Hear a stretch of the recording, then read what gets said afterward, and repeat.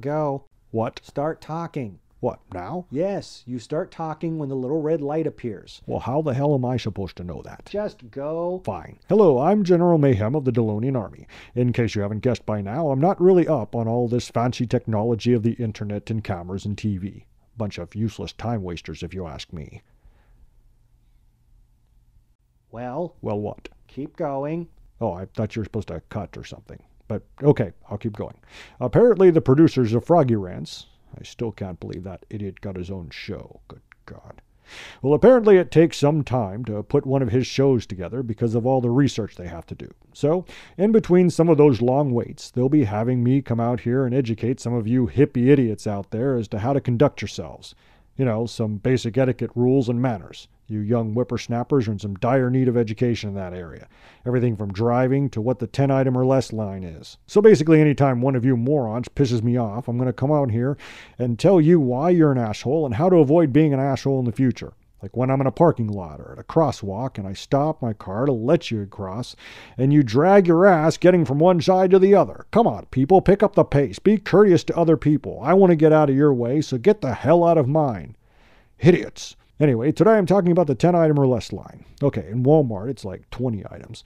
But follow the damn rules, people. Rules are there for a reason, for your safety or for your convenience or for general courtesy. When you unload 50 items, you're holding me up when I only have 4. And it's even worse when the H-E-Bs or the Walmarts, Kmarts, or whatever marts just ring them up anyway. I mean, really, what the hell is the point of having an express line if you're going to let anyone go through it? And look, 10 cans of cat food don't count as one item, you miserable, ignorant twat. You can't say that. I just did. We're going to have to beep it. Well, then beep it. It's not my problem. I have a right to say whatever the hell I want. And damn your feeble, delicate, snowflake, easily offended brain. Here, watch this. Piss, fuck, shit, bitch. See?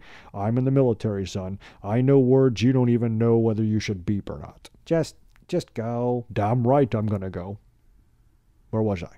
Oh, right. Now look, I'm not going to be like some pansy-ass liberal Democrat who's going to whine and bitch and moan about something and expect the government to do something about it.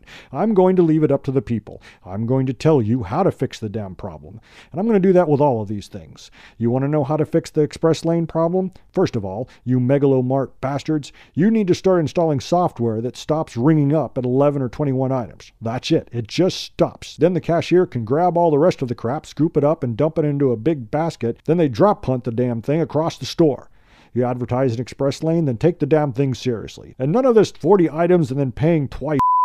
There's nothing express about that. And look, I really support you teaching your children about money and commerce and how the economy works, but don't have your 10-year-old son paying for his silly putty with his pennies from his piggy bank in the damn express lane. It's rude and it's inconsiderate and it teaches him to waste other people's time. It's like you bastards with a Lone Star card who buy milk and bread and eggs with your food stamps, and then right behind it you pay cash to pay for a 6-pack of some import beer that James Bond would think is expensive. You're a blight on society and you don't deserve to have that beer. In fact, that's probably why you're on food stamps in the first place. Oh, what? Too real for you? Why the hell are you potheads so determined to not have drug tests for your welfare checks? Off topic. No politics, remember? Hell, that's not politics, it's common sense. Scratch that, common decency. But fine, let's stick to the express line. Another thing you can do is have a big-ass siren that goes off when you reach 21 items. Spotlights beam down and a loudspeaker announces that you're a selfish prick. Hey, Kmart, you got one of those blue lights, don't you? How about getting some red or green lights at your registers and start flashing those sons of bitches when some fat bastard with 25 cans of bean dip and a tub of port wine cheese and 12 six-packs of generic diet soda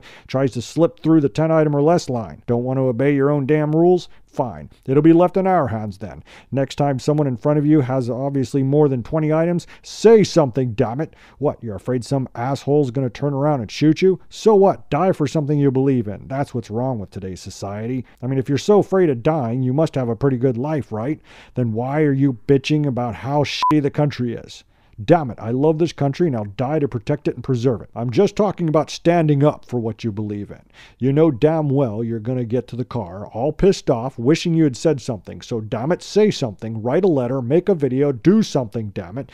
Don't just take it. That's why these bastards get away with it, and they're laughing at you and bragging to their friends about it. Oh, and don't fall for the little old lady routine. Those old bats know exactly what you're thinking and what they're doing. Don't believe the old, "Oh, I'm sorry, this little old lady just didn't know any better." Yeah, we'll call the old bat on her bull. Some old broad tried that crap on me when she cut me off and merged into my lane at a left turn in an intersection. I was lucky enough to be going to the same place she was, and I confronted her in the parking lot. She tried arguing with me that it was a one-turn lane. I pulled up Google Maps and showed her the damn intersection with the 2 turn lanes. Then she went into little old helpless lady mode. Well, needless to say, she wound up apologizing, and now she knows better. Old bat won't do that again. So stand up and say something. Call the manager over, point her out, and say, "Hey, everyone, this person has 40 items in the 10 item or less lane. Embarrass the hell out of them. Let them know that there's a price for breaking the rules. If that doesn't work, then tell the manager you won't be shopping there anymore if they ever do it again. Tell them how much you spend there. Raise a fuss, and then for the love of God, stick to your guns. Don't go there for a whole year at least. I had bad service at a TGIF back in 2001, and I haven't been back to one since. Have some principles and self-respect, damn it." I thought you said you didn't understand technology. What? You used Google Maps? That's modern technology and GPS and stuff. Oh, f*** you.